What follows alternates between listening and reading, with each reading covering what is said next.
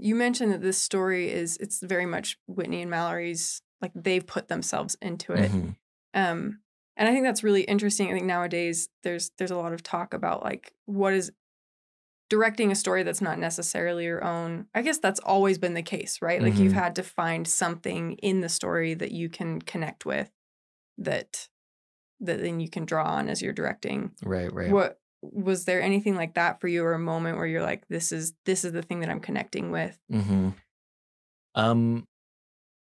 I think that it honestly all started out in more of a feeling of I like they can't do it alone. Like they need the extra hands. Gotcha. And I happen to be here and I happen to be free, and like both time wise and money wise, I'm free to do this kind of thing. And so there was that initial element of just like, oh, this is more out of necessity than out of like a true calling or connection to the project. Right.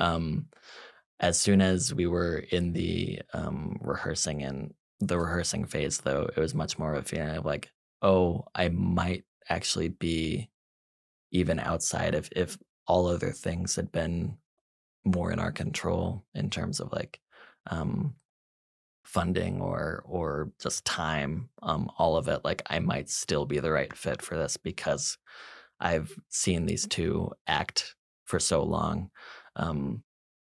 We can get on the same page with each other very, very quickly when it comes to a creative vision for something.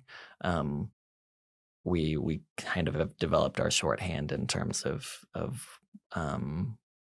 just communicating this kind of idea to each other and just getting on the same page very, very easily.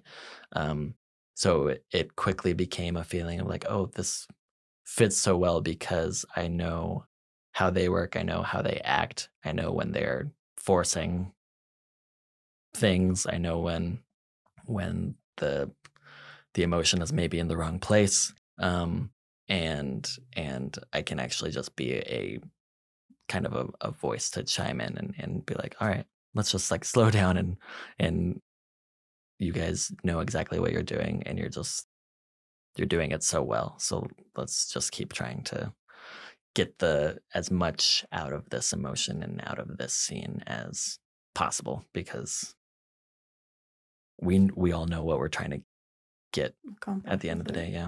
Yeah. What was that like co-directing with Mallory? Our co-directing experience was very much I would usually come up with a shot list because I'm not even positive to this day like who's supposed to be in charge of a shot list. Like, is that an AD thing? Is that I have no idea who's supposed to do that job. I think it depends on the production. Yeah. Okay. Especially in independent film. Yes. So I would come up with a shot list to cover any given scene that we were doing. Mallory and I would then basically go looking for the location, often the night before we were supposed to film a scene, and then just park and talk about what we needed to do, how we wanted to cover it, what ideas we thought worked, what didn't really, like clarify and connect everything together. In our experience, comedy is very much about coverage and like the natural kind of interactions that you have with whoever you're in a scene with, trying to actually like hear what they say instead of knowing what they say beforehand.